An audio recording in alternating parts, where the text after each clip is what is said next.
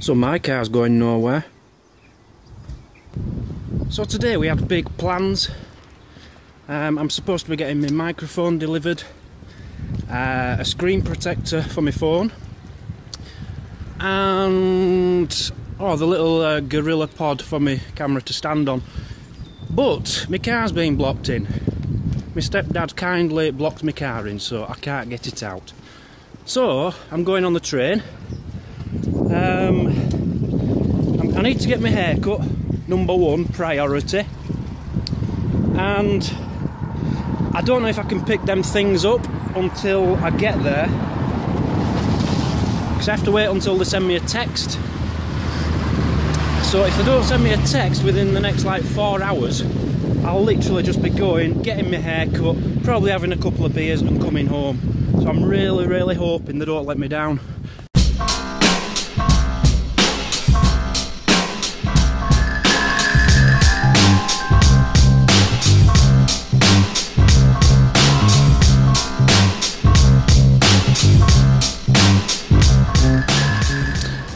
This is what I've been waiting for, guys. I've been in the bar waiting for this email. Hello Dan, your order is ready for collection. This is what I've ordered. There's my microphone. Sorry about the shakiness, it's cold. My microphone's ready. The only problem is I've ordered 3 things and the other 2 things I haven't had an email about. So it looks like I'm only going to get the microphone today, but on the plus side, that's the one thing I really wanted. A little tip for other YouTubers: if you want to not have a shaky picture, put it on a selfie stick. If you hold your phone in your hand, it shakes really badly. If you put it on a selfie stick, it doesn't, even though I'm still shaking as much as I was 5 minutes ago before I put it on this stick. Okay, we're at Argos. They've got the parcel, they've got the microphone, but unfortunately the other 2 haven't turned up.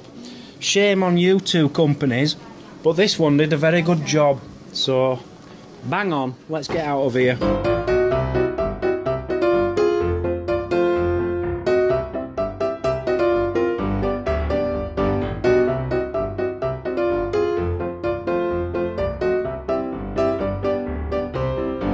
This is JB's Hairdressers. That's Lewis, and he's just cut my hair. Get yourselves here. And it's cheap, bargain. One of the biggest questions I get on YouTube is, how are you so confident in front of a camera? And the truth is, I'm really not. And my New Year's resolution, apart from make the most of every single minute of the year, was to become more confident. It doesn't matter if there's people behind you, it doesn't matter if you're getting funny looks, it doesn't matter what they think about you. They'll never see you again. Who cares what they think? They'll probably give off a little smile. Some of them might look at you and think, oh, what a dick, look at him on his selfie. It doesn't matter. The light isn't very good in this bar, but I need to do an opening, don't I? I need to open this. Now, I ordered 3 things which were supposed to be delivered today to Argos. Only one of them has arrived, which I'm not happy about because the other 2 companies said they'd be there. They're not there. Alright? But I'll open this one. And this is the one which was the main one. This is one I really wanted. And here it is. There you go, Video Mic Me, and this is the microphone which is going to change my life and yours if you watch all my videos.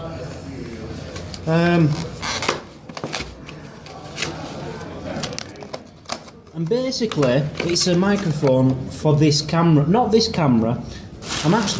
Today I'm using my old camera, which is a Samsung S4.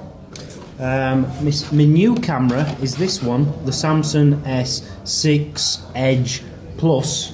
Okay, so I've got a cover for it, I've got a protector coming, but I need a windshield because wind is my number 1 hate in life. Here it is. So here's my Samsung S6. Here's my new microphone, and apparently it just plugs in and away you go. Perfect volume from now on. On top of that, when you're in windy situations, which there's nothing but windy situations where I live, they've sent this. This is like an extra. You stick that on there. Bang on, get in. You can thank me later. This is a New Year's present to you guys. Perfect sound, perfect picture. Now give me a kiss. I think it's time we went and did something worthwhile. Okay, it's the next day and I'm hearing that the other two parcels are ready. So we'll go get them and then I'll take you to the most famous medieval village in the world. I really will. Right, I've got my two parcels now. I'm a bit thirsty though, so let's just go grab a coffee with Mark the Butcher before we set off, yeah? So I've just been to see Mark the Butcher. Had a nice coffee, a sausage roll, 2 sausage rolls and something elsey pie. Trying some samples for them, very nice. He's got an offer on at the moment, by the way.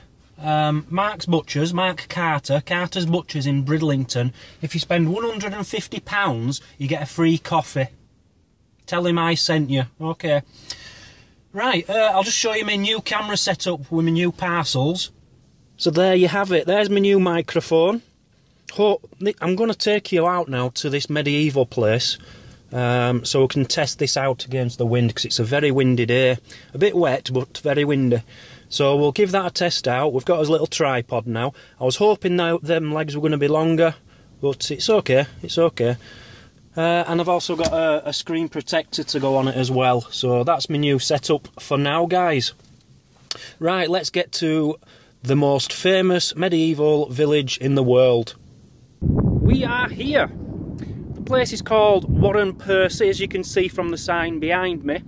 And it's the most famous deserted medieval village in the world. This is my camera without my new microphone on. I don't know if you can hear the wind. I'm presuming you can. There is wind there. Now I'm going to put the microphone on. Just notice the difference here. And now you have the new microphone. Is there a difference? I'm sure there is. There must be. Right, we've got to go down this track. It's going to be extremely muddy because it was muddy down here when I first came in December, about a month ago, and because it's just rained solidly all December and the flood's just a few miles from here, it's going to be a nightmare. So I'll meet you at the bottom.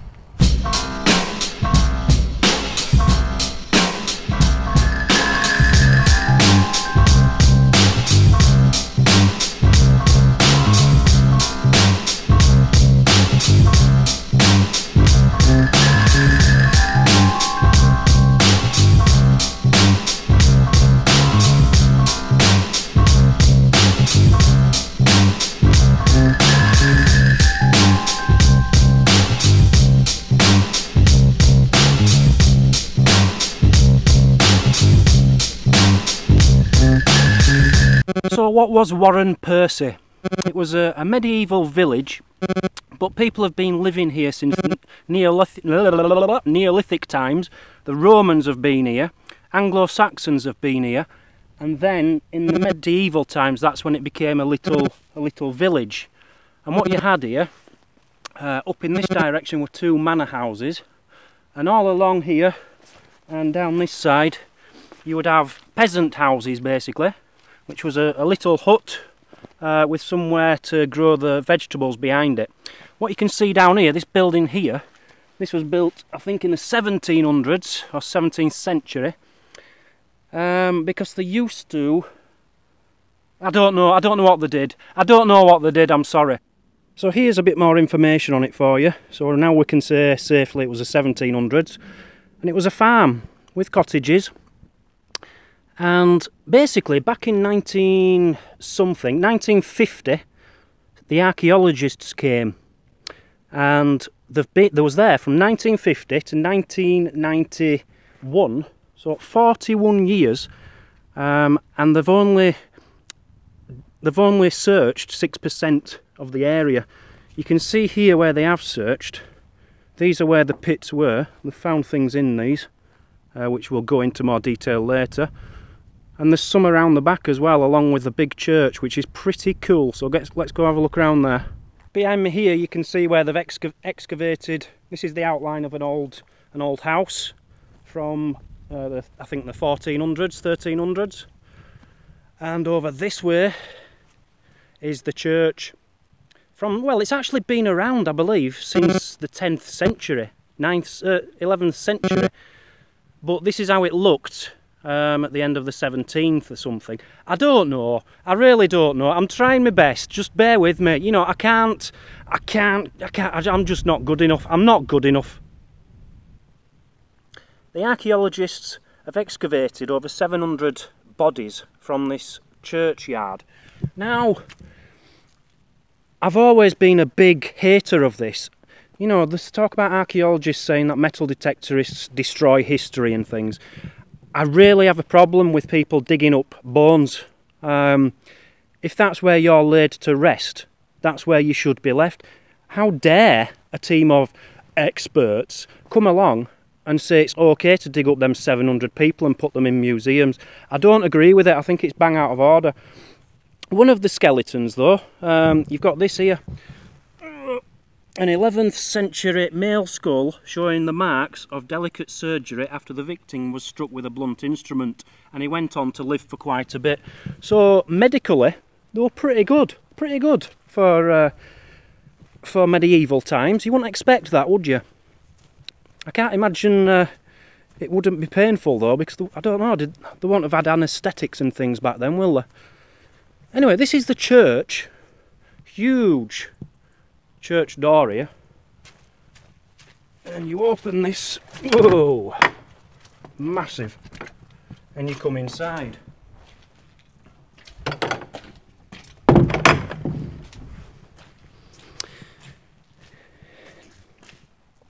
Now, what can I tell you about the church? The churchyard behind, all these slabs, gravestone slabs, they're all from the 18th century, 1700s bodies in there. There's none from before, but apparently some of the early ones were used in the building, you know, the stones to make the church, which is quite cool. And this is where they found the skeleton, by the way. It was actually buried in the church. The one with the man with the hole in the head. It might have been someone quite important, I don't know. Here's how the church has looked through the different years. I can't be bothered reading it. I just can't be bothered reading that. You know, I like to learn things myself. I don't like to just read things which everyone else already knows. I like to learn things as I go along. Now, the church hasn't got a roof, as you can see.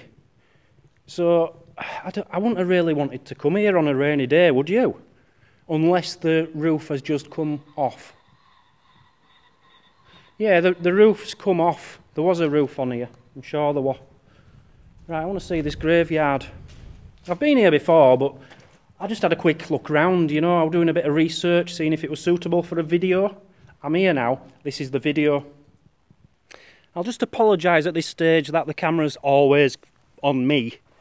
It's not that I'm really that vain. Oh, well, I am. It's because I've got my flipper of my case on the other side, and I need to work it out. I'm going to have to cut that off, I think, the back, because I can't put the picture the other way and talk from this. It's complicated. It's too complicated. Right, so we're in the churchyard now. Here you go. So these are all from the 1700s. Now, behind here was where they excavated, I believe, 700 bodies. I don't know where exactly, to be honest with you. But the reason they're not excavating this area is because people's relatives are still alive or something. But why should they excavate it anyway? Why? Why would you want to dig a body up? Just leave them be. nobody is digging me up. Imagine, did I tell you, when I do get a gravestone, I'm going to have put on it, come on, get in. But that doesn't mean archaeologists, that means friends. Not that I want them to die. You can see the top of the church there. I'm quite high up and it's quite windy, so we'll see how this this wind thing turns out. Should be quite good, I'm hoping. Right, up here you've got some houses, or should I say the foundations of some old houses. This was the entrance to this particular house. See here, so let's walk through here. And then if we turn right, that was where the chimney was, or the fire half, or whatever. There would have been a wall at either side, and this side would have been where everybody lived. The other side would have been where animals lived.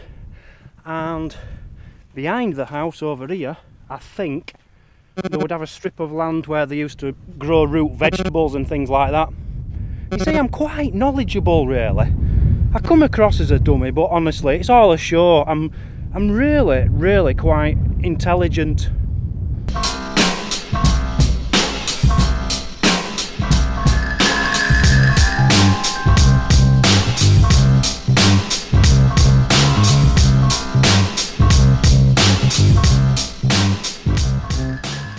So on top of what I've shown you, there's also two manor houses over there somewhere. I'm not going to bother showing you them. It's just bumps, really. You know, if I think of anything really knowledgeable whilst I just happen to be on my other phone, you'll see them little bits now. There were about 35 buildings in this village in total. That's a fact.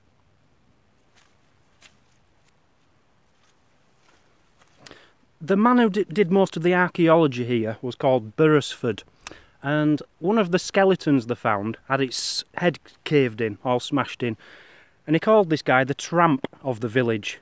Don't know why, but he reckons he was the last person in this village and he died because the roof caved in on his head. That's a fact. Out of the 700 skeletons which they dug out here, 120 of them were women, and they're saying that they were extremely big, strong women, unusually big and strong. So they obviously worked, you know, in the farming side of it as well, in the building side of it as well, but they reckon these were some of the hardest women in Britain. That's a fact. Wharram Percy, she was a woman who lived here in the manor house in 1321, and she had a husband called Walter. And he died of the Black Death in 1349. That's a fact. God, I know my stuff. Okay people, I'm going to leave this video at that. We'll end it at that. Before you start, in the comments, please don't say, will you metal detect there? You're not allowed. If I could metal detect here, don't you think I would? The things they have found here, they haven't really found that much, to be honest. Nothing spectacular, you know. You know, they found a few bits, which are in the local museum, which is shut today, otherwise I'd have taken you. Anyway, thanks for joining me on this trip. I hope you enjoyed it, and I'll see you in a few more days. Take care.